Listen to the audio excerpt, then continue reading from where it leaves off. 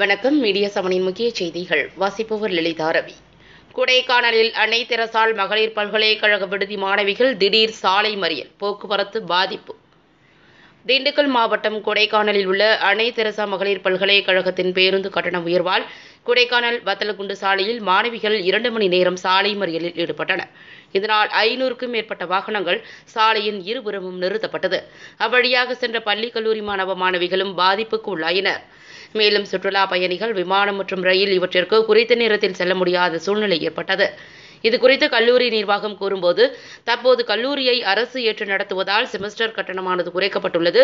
எரிபொருள் மற்றும் உபகரணங்களின் விலை உயர்வினால் பேருந்து கட்டணம் உயர்த்தப்பட்டுள்ளது என்று செய்தியாளர்களிடம் தெரிவித்தது. பின்பு காவல்துறை பேச்சுவார்த்தை நடத்தி மாணவிகளை சமரசம் செய்து போக்குவரத்தை சரி செய்தனர். இதனால் இப்பகுதியில் பரபரப்பு நிலவியது. மீடியா 7 செய்திகளுக்காக கொடைக்கானல் செய்தியாளர் கோடி ரஜினி. நிகழ்வு செய்திகளை உடனுக்குடன் தெரிந்து கொள்ள மீடியா 7